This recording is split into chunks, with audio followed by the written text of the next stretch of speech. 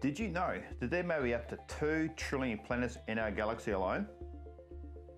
Almost every star in the sky has at least one planet orbiting it. In 1995, the first exoplanet, that is a planet orbiting a star other than our Sun, was discovered, forever changing our place in the universe. To date, we've discovered thousands of worlds of all sizes and characteristics. A host of missions and telescopes have helped us to uncover these new worlds. The James Webb Space Telescope is the big hitter, soon to be probing the heavens and uncovering the secrets of a host of exoplanets. I can't wait for that one.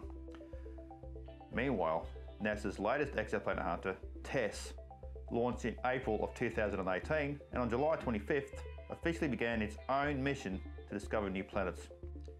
Tess stands for Transiting Exoplanet Survey Satellite. And as you may guess, from the name, it is using the transit method to tease out new worlds. So what is the transit method?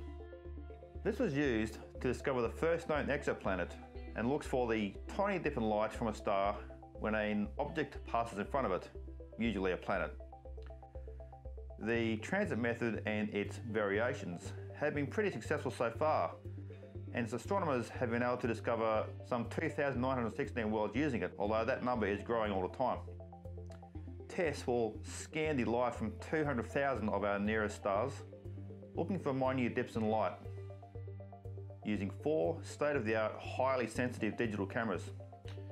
Here's to a successful survey of the universe, and I can't wait to see what Tess has for us.